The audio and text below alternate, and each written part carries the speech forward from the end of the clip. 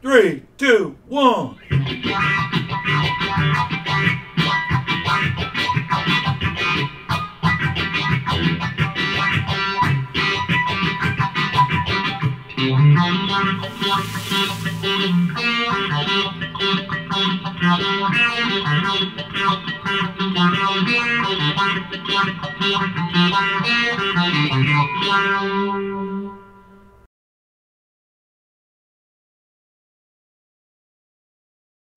What's up, YouTube fans? Welcome to a special edition of Unstuck, where we're going to rock out to 90s rock bands. That's right, another top five.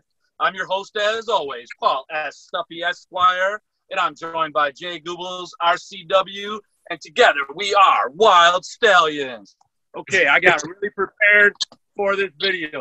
Jay Goobles inspired me to grow or to shave into a goatee since he was doing it for the channel. I got a flannel tied around my waist. I got Doc Martens boots on. Here, I better flip the camera on. Got Doc Martens boots. I got flannel tied around the waist. I got a period correct Bridges Over Babylon Rolling Stone shirt with leather. And in case you didn't catch it, my ticket to Woodstock 99.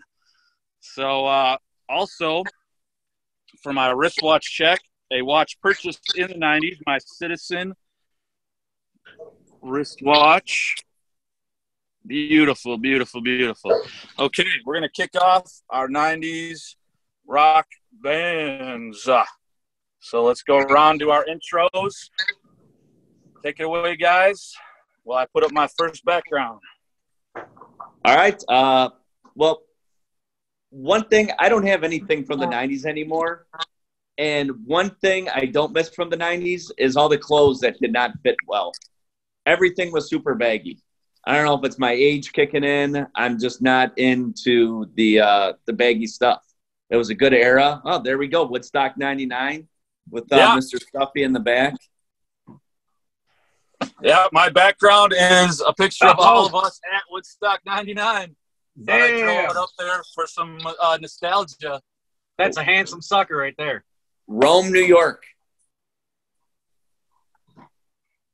And I feel like the older we get, the puffier our faces get. No puffy faces in that when we were 19. Sure, no way. Some of you were probably still 18, Jay Goobles. Hey, the kid of the group. Oh, yeah, at that time, for Woodstock night, yeah, I was probably still 18 years old at that time. Well, anyway, YouTube, I am rocking my 90s. I bought this. This was my first big watch purchase in 1999. It's a Seiko chronograph. Unbelievable. I still have it. It don't work, but it's still cool. I feel I had to wear it for this video. Got my flannel on. I'm ready to go. Yeah, I appreciate the heads up on the goatee shave so we can both do the goatee. I love that you got the flannel on too. So let's go right into the my number 5. So I'll duck down there. That is Vinny Dombrowski. I actually took that picture. So we're talking about Sponge. I took that picture when I saw him live. So I'm going with Sponge.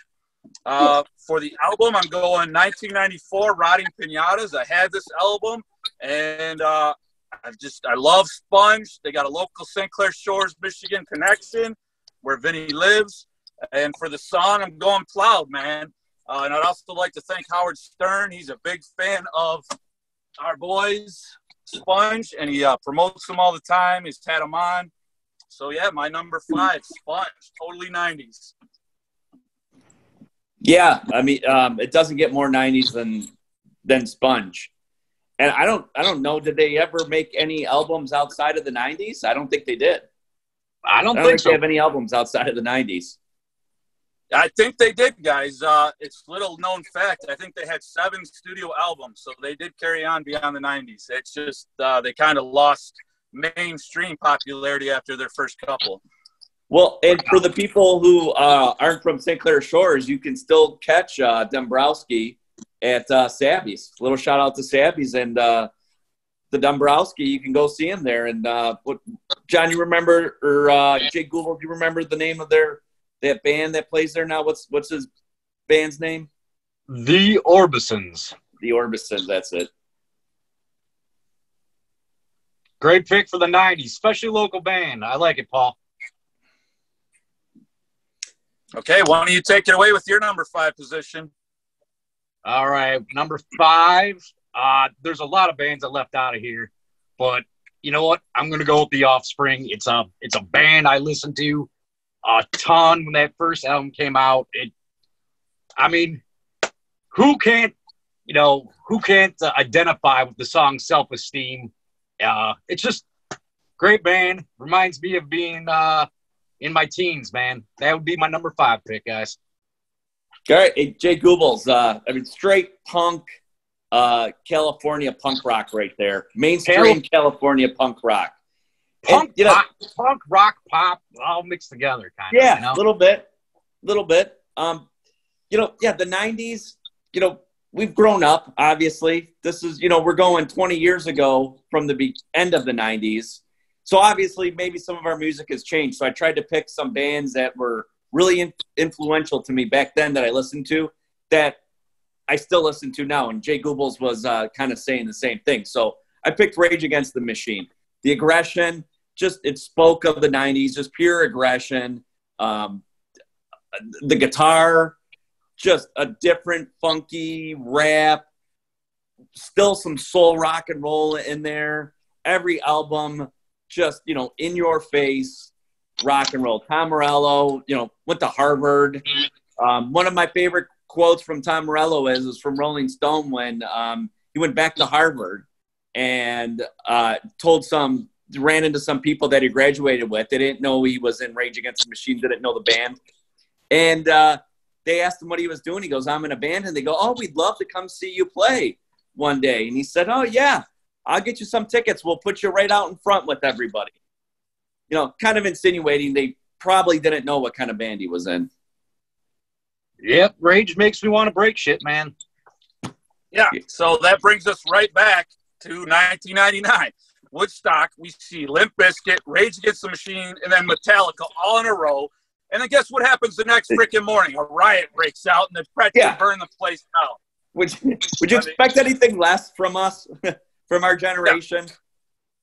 Woodstock 99, one of the freaking worst concerts in the history of, there was the Nightmare at Altamont, was like the 70s bad concert experience. And then we've got, Woodstock 99, where there's fires and riots and tipping over semi-trucks. So that brings me into another 90s band. We duck down. We got Counting Crows. Again, I tried to think like what you guys wouldn't have up there, and I tried to focus more on the songs that were influential and I listened to over and over. So from the album 93, August and Everything, I've got 2 songs that I listen to all the time still to this day, Rain King and Mr. Jones. Mr. Jones and me. Yeah, sorry. I mean, lyrics to that song, I just think of myself going out, with my alter ego, and it's like I'm staring at a yellow-haired girl while Mr. Jones is staring at a black-haired flamenco dancer, It's like the whole alter ego fight, it's kind of cool. And then Rain King I can listen to over and over again. Now, they probably hit it big with their Long December. Courtney Cox was in the video. I think the lead singer was dating her at the time. And a funny other Courtney Cox reference is Bruce Springsteen's Dancing in the Dark video. It looks like she's just in the crowd, but he pulls Courtney Cox up on stage. I'm sure it was planned, but just a fun little trivia fact to go along with the Counting Crows in the number 4 position. Well, I always thought the lead singer looked like Robert Downey Jr. with dreadlocks. If he really let himself go. Yes. Yeah.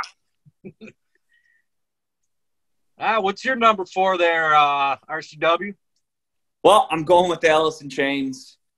This was a tough one to put them down this low, too, for me. Saw them open up for Kiss at Tiger Stadium in 1996. Lane Stanley, it was one of his last shows that he ever played. I think it was like his 3rd from last. in America. They might have did a quick tour or something in Europe, but or it could have just been in Zen. I can't specifically remember. Anyways, they come out. The Red Wings are just about to beat the Colorado Avalanche for the first Stanley Cup in like 30 years. Lane Stanley comes out, says Steve Yzerman sucks. The crowd's booing. It was just pure rock and roll to me. Head-banging rock and roll. And they really were one of those bands that transitioned from maybe the late 80s where that hair metal was still going, and they transitioned hair metal and alternative. Underrated for what they did for music, and they should be in the Rock and Roll Hall of Fame. I don't even think they've gotten a nomination. Nah, it's unfortunate. They are an awesome band. And Jerry Cantrell's riffs, Lane Stanley's voice. Yeah, just, a great Seattle sound. All right. With my number 4, I am, as maybe you guys can see, it's got to be one of the most popular rock albums of the 90s. But I'm going with Weezer. Obviously, the Blue Album was definitely unbelievable when it came out. It made it cool to be a nerd and still rock. I mean, so many heavy riffs, awesome melodies. It just they're one of this. They actually could have been higher on my list, but I think they're going to slot in nice at number 4, and I don't know how you can beat that in the 90s. Yeah, I mean, hey, if you want to destroy my sweater, put them in a different position. So again, this list was really hard. We probably could have done top 10 easy, and I think we purposely left off some bands that we just knew we would all pick. So we kind of went from there. So in my number 3, we got Pearl Jam. Okay, so Pearl Jam, I actually love the song Yellow Ledbetter. And an interesting fact, Yellow Ledbetter didn't even make the album. It was only the B-side single to Jeremy. Of course, everyone knows Jeremy. 1991, album 10, features Jeremy. It's their hit. It was the single. And, of course, they got the mash his teeth and bit the least recess lady's breast. How can I forget? I mean, every 90s song, you could just go into that voice and do most 90s songs. A-I-O-U. There's that scene in Ted the movie where the teddy bears, making fun of 90s music, where you could just do that kind of voice and sing any 90s song. So, yeah, there's actually an awesome live version. If you go onto any streaming service, hopefully they have it. Yellow Ledbetter live in San Francisco. They go from Yellow Ledbetter into a live guitar riff of the Star Spangled Banner. So pretty badass. I definitely. Paul Stuffy here. Let me ask you something. What the hell are the damn lyrics to Yellow Ledbetter? That's what I want to know. Nobody knows. No, it doesn't matter. No one knows.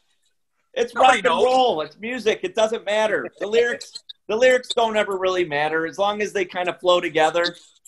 And when you ask these artists, when you read all these interviews with these artists and everything, I feel like they don't even know. It's just take it how you take it, Yeah. In fact, this reminds me of another that was tough for me to cut. Blues Traveler. The song Hook is literally about if you have a good hook, it'll bring you back. And the rest of the lyrics, he even admits in interviews, don't make any freaking sense. He's just rambling on, and then he's like, the hook will bring you back. So, yeah, it's kind of a play on that theme that it doesn't matter what you say if your freaking music rocks and you're just, bringing you back with that hook. All right. Well, I got Weezer. Hey, okay. We're splitting hairs here, 3, 2, 4, 1, 5, whatever. But just right there, the heavy power chords, the Flying V, the Marshall Stacks, singing about Kiss on their Blue album. I mean, I love it. It's just rock and roll. Yeah. It was stripped down rock and roll until they started getting a little more poppy now. It's still great, man. I love that band. And we see your selection, Jay Goobles. Why don't you take it away with your next one? All right, with number 3, and I'm sure some people think this could be higher. It should be number 1, but number 3, I'm obviously, as you guys can see, Nirvana. I don't think a list of 90s rock bands could be left out with Nirvana. I mean, they pretty much changed the game, made everything great. I mean, Nevermind, like I said, Nevermind changed everything. So, I mean, I couldn't leave them off the band. I remember as a kid just having that cassette tape and just listen to it nonstop, over and over and over. So many songs to choose from. I couldn't even pick a favorite. Yeah, I agree. We're literally wearing flannels to represent the 90s because of Kurt Cobain and Nirvana. So, well, and also with the T-shirt with the long sleeve flannel under it, or the T-shirt with the long sleeve T-shirt under it, with a short sleeve on top. Oh yeah, Kurt Cobain made that famous, man. Yeah, grunge, literally define grunge. And then what else is amazing is that Dave Grohl, the drummer from Nirvana, was able to survive, Nirvana ending, and not only become a lead singer, to transition from a drummer to a lead singer, but have another band that had commercial success with the Foo Fighters. The Foo Fighters could have been on this bigger. list. And the Foo Fighters are bigger than Nirvana. Well, yeah, because Nirvana couldn't continue anymore. I think if they could have continued, it would have been a different story. But yeah, Foo Fighters, surpassed Nirvana because of the length of time. But it's just very strange that a drummer can transition to become a lead singer. That's crazy. So I lost track. I don't think anybody realized how talented Dave Grohl was. Obviously, I didn't hear about him when Nirvana was mentioned. Are we to me for my number 2? Yes, you are. Okay, so here we go. Dave Matthews Band. Again, to me, he's quintessential 90s. I've seen him a couple times. My best experience was a road trip with B. Roy, Boston Roy. We went down for New Orleans Jazz Fest and also got to see Dave Matthews. You also have not made love till you have made love. And I'm not talking about sex. I'm not talking about scrumping. I'm talking about you have not made love till you put on Dave Matthews' 1996 album Crush, and you just go to town. So, scrumping is a total 90s word. Yeah, that's a total 90s word we used in the 90s. That's why I had to bring it out. We brought out the goatees. We're bringing out the retro terms. And my favorite song from Crush is Two Step. And then, of course, my favorite album, but it didn't happen in the 90s, is his Live in Central Park. But that happened in early 2000s. I had to go with Crash. I'm with you, Stuffy. Killer Cortez with Warren Haynes. Oh, God, that's another great song. Live in Central Park. Yeah. And if you get a chance, he did sorry to keep bringing it back to Stern, but he does such great interviews. He has Dave Matthews perform a live acoustic version of Procol Harum's Whiter Shade of Pale, and it is so great. I actually pulled out my iPhone in the car and recorded the radio because I loved his version so much. And you can actually hear my car blinker going off in the background of the recording, but that's how much I love his version of Whiter Shade of Pale. Yeah, underrated talent. I don't know, I kind of relate him to an Elton John kind of. Even though he doesn't play piano, but like an Elton John of guitar. His music reminds me of a throwback of a new version of that when he came out in the 90s. He was definitely quintessential 90s, though. Yeah, for sure. Yeah. Okay, let's keep it rolling. Who's got another number 2? All right, I'll go. I don't know if you can see back there. We got a Black Crow. Yeah, man, I knew one of you guys would do it. How did I not? I knew it. Black Crows. Totally forgot. That is unbelievable. I can't believe I forgot that. I mean, and Shake Your Moneymaker came out in 1990. I was just fact checking everything. They formed in '84, but their first major album was in '90. So, I mean, everything. It's like, how could you not? And Stuffy, we saw him at the State Theater back in that 96, was 97. That was another questionable night where some bad decisions might have been made, but it was a good time. We've actually seen the Crows a lot. I hope we still get to see them. We actually have tickets for what I'll call Pine Knob, because I'm not calling it DTE Music Festival. Just like State Theater, yeah. Yeah, just like we still call it the State Theater, even though it's like the Fillmore now. Yeah, we've got tickets, so hopefully, this COVID goes away so we can go. Yep. I can't and, wait. another thing, they're another good transition band, too. Like, they had their own sound. They were just rock and roll. Yeah, they're pure rock and roll. No grunge in them. Just pure rock and roll. I'm making my own video on your phone. KJ Goobles.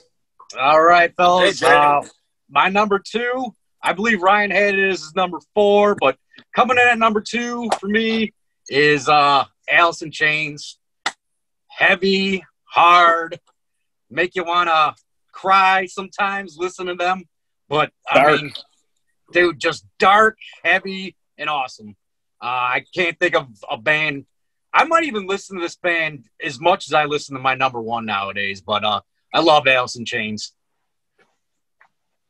Yeah. I can't disagree with you. This is our first duplicate also, so we're doing good so far. And in my number 1 is our next duplicate. I've got Nirvana in number 1 just because, again, they were so 90s. But I'm going to go a different direction. I know, like you said, you could easily put up Smells Like Teen Spirit from the Nevermind album and Case Closed. But I'm going to go a little bit off key. I'm going to go with MTV's Unplugged, November 18th, 1993 live performance. Kurt Cobain does a live cover of David Bowie's The Man Who Sold the World. And I think that version not only pays awesome respect to David Bowie, it's right up there with the original version. And I love when a cover version can be just as enjoyable or better in different ways. So that's why I went with that. And unfortunately, 5 months after this performance, Kurt was murdered. And yeah, you heard me right, murdered. Courtney did it. Watch the BBC documentary. I saw it in the theater in the 90s. The BBC documentary. Kurt and Courtney, not that new one, Bleach. Watch the original BBC documentary. Kurt and Courtney. Courtney definitely did it. But this, you're the king of conspiracies, so I think we should do a top 5 conspiracies.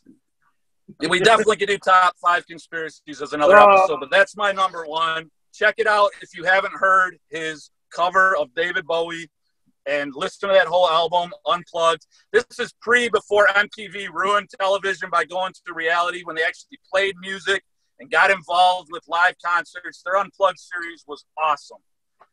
It's funny you're talking about that, like listening to the song, but it was like 26 years ago. It was so mainstream for us that song that, would be played on the radio too. That album was huge when it came out, when they all did it, when Alice in Chains did it, even when Kiss did it.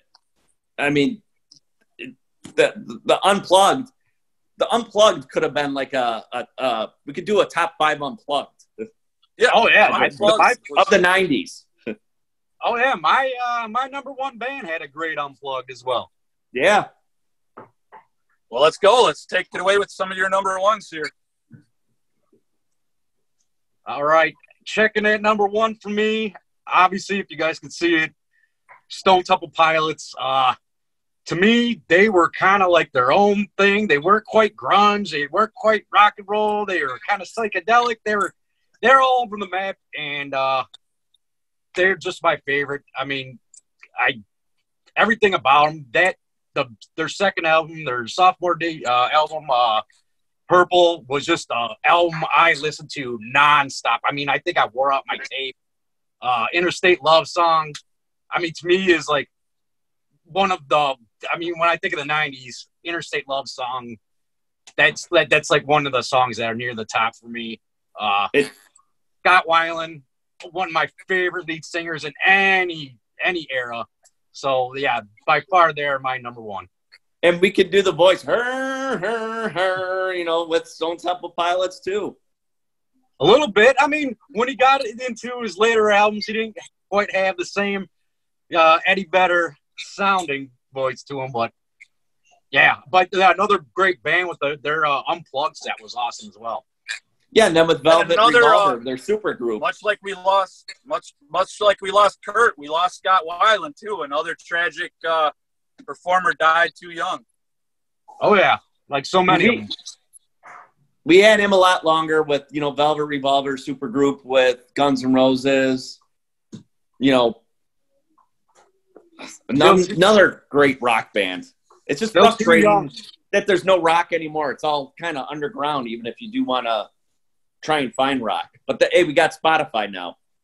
Well, I see you are kind of throwing things off with your number one pick, RCW. Yeah, I did. I had to redo some thinking here, and looking at the Tragically Hip, I've been listening to them all through the 90s, and now seen them probably 10 times. Gord, God rest his soul, Godspeed, died a few years ago. From a little sleepy town in Kingston, Ontario. It's the Tragically Hip, one of the most underrated rock and roll bands of all time. Now, you go to Canada, ask anybody in Canada, they know who the Tragically Hip is. Michigan, maybe a little Metro Detroit, from 93.9, The River used to play them. 89X used to play them a little bit. But, outside of Michigan, I don't think anybody knows who the Tragically Hip is, and they're one of the greatest rock and roll bands. And one of the greatest live albums, recorded at Cobo by the Tragically Hip. Just very underrated. With Blow It High. Every album is good. Yeah, I can listen to Bob Cajun and like a tear forms in my eyes, man. It's just a beautiful song. And again, not to keep bringing up Woodstock 99, but we saw Tragically Hip, Woodstock 99, and the Canadians are so proud. The crowd, out of nowhere, full-size Canadian flags come out over the crowd, like hundreds of them. I'm like, where did they have these flags at, man? The Hips fans were so loyal. They're busting out Canadian flags. The Canadians are dedicated. Another funny memory I'd always have is when we'd go to Windsor, because the drinking age was 19, we'd go to Windsor and hit bars, and you would always ask the Canadian chicks and start up conversations about the Tragically Hip. You'd be like, let's talk Tragically Hip. And they always would, man. They all knew it. But you go to a bar a little further out in the suburbs of Michigan, they don't know who the hell Tragically Hip is. No, nobody, I would say, nobody around here really knew the Tragically Hip. And we were lucky to get exposed to it and, figure out that, hey, this is good music. It's not super popular, but it's good music. Which, unfortunately, back then, you only really had the radio as opposed to now you got YouTube, Spotify, Pandora, iTunes. You got all that stuff to find all this new music now. Back then, you had the radio and, the Metro Times and magazines and word of mouth or hang out at the record store. Hey, guys. Word of mouth from each other. Did you guys notice that we left Soundgarden off our list, all three of our lists? It was a tough one. That is unbelievable. Yeah, or Green Day. It was a tough one. No Green Day, no Soundgarden. I actually left Green Day off because I assumed RCW would have it because he used to do a freaking air guitar to our Green Day. Get up on the table, do an air guitar to it. I purposely left off Guns N' Roses because we all agreed they're probably one of the greatest. Yeah, but we couldn't decide if they were. If we're going all-time rock and roll bands, Guns N' Roses is going to be up there. And we agreed, we just can't put Guns N' Roses on here. Yeah. Plus, they started before the 90s. We were trying to pick bands that, really peaked in the 90s and that, they defined the 90s. We could have went, easily a top 10 from each of us. We could have had 30 bands up here and still not covered. It really was the last great decade. And what also is funny is growing up, we also listened to a lot of 70s. Like my Cadillac, my 77 Cadillac still had an 8-track player, and it didn't have good radio reception in high school. So I was listening to the 8-tracks from the Commodores. I had CCR's greatest hits on freaking 8-track. So I couldn't listen to a lot of newer music unless I was in the house, in my bedroom. Then I was checking out other bands and stuff, and MTV when it still played music, and then word of mouth, like you said, between all of us. Hey, check out this CD. Yeah, I remember, I think our school and our grade was very diverse when it came to music. I mean, everybody listened to Led Zeppelin. Everybody listened to Jimi Hendrix. The Beatles were huge, you know, all mixed in with this 90s music. Ah, what a great time. Now there's nothing but we could.